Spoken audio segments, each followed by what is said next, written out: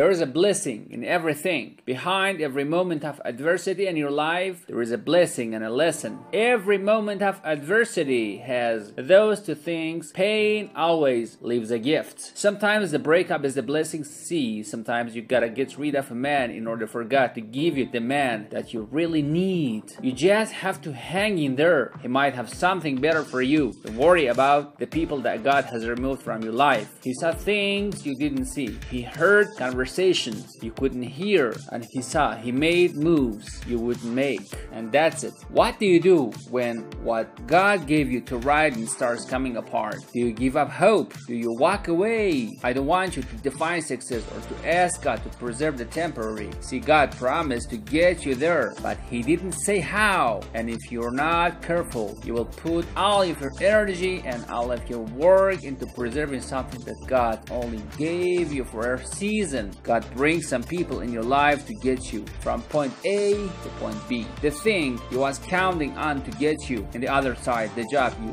thought you would retire with, the house you thought you would have the rest of your life, and the storm got it. How many of you have lost some stuff in the storm, lost some people in the storm, and it made you feel like a failure? It was a temporary blessing. If it was meant to stay, it couldn't leave. You're in love with what you had, and you think that if your life doesn't retain the shape that you started with, you don't think that it can get you where you're going. I have learned that every blessing doesn't come this day. Every friend is not gonna be a lifelong friend. And if you walk away, don't stand there and cry over what was, because if you wouldn't have needed them for the future, they would have stayed.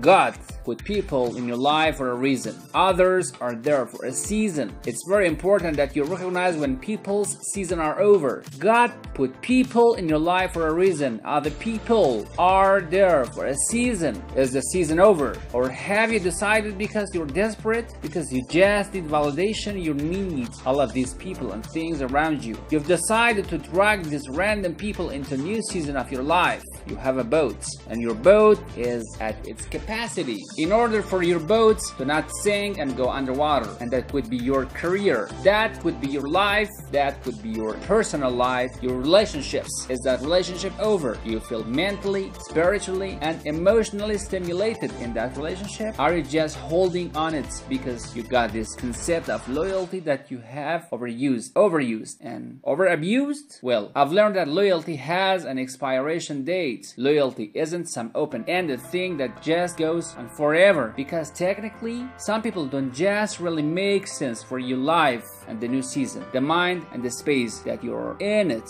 Think about this. This is a reminder that loyalty has an expiration date. You ever been in a relationship with some folks 3 years ago and then you run into them and then you're like, man, what was I thinking dating her or dating him? And you almost want to beat yourself up for even the fact that you were in love and had all of those ridiculous feelings of this person. That shows you right there that loyalty has an expiration date. You could never see yourself not being with that person, but at a certain point, all of these signs and wonders reveal itself that that relationship is over. So if you had dragged that person, those people, those friends into the new season of your life wouldn't be going to as well as it's gonna be right now. We all have things happen to us in life that we don't understand, doors that have closed or people that have turned on us. It is easy to live frustrated and fight against everything we don't like. We think that it's holding us back. Everything serves His plan, not just the good things. The person that walked away in serving His plan, if that wouldn't have happened, you couldn't reach your destiny. What you couldn't see was God had something better. You may not like it, doesn't seem fair, but it's serving His plan. When you understand that everything serves His plan, then you won't live frustrated. You won't get upset because you didn't get your way. This person that walked away wasn't a coincidence. It was God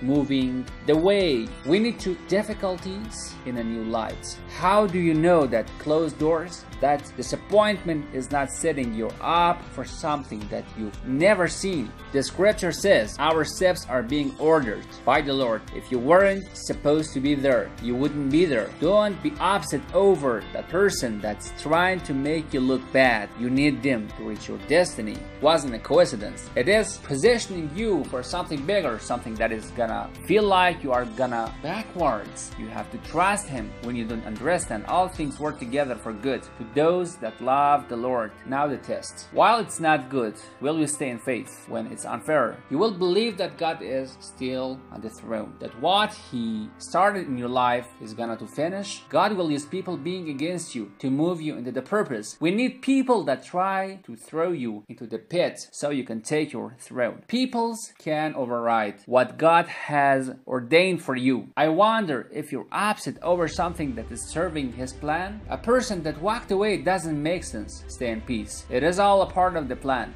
God knows what you're gonna need in the future. Many of the challenges that you're facing now, they do not have anything to do with you now. It is positioning you for something in your life. You will see how God will begin to connect the dots. Instead of being better and bitter, have a new perspective. It's serving this plan. The betrayal, the closed door can be discouraging. It is not working against you. It is working for you. God will never close a door without opening a bigger and a better door. If you will keep the right attitude, one day you will look back, Lord, thank you for closing that door. Thank you for moving that person out of my life. I would have never met me amazing suppose. We don't grow in the good times. Everyone is for us. Things are falling into place. We grow when it is difficult, when we have changes. The God is using the situation to change you. If God made everything easy for us, we wouldn't be ready for where we're going. God has amazing things in your future.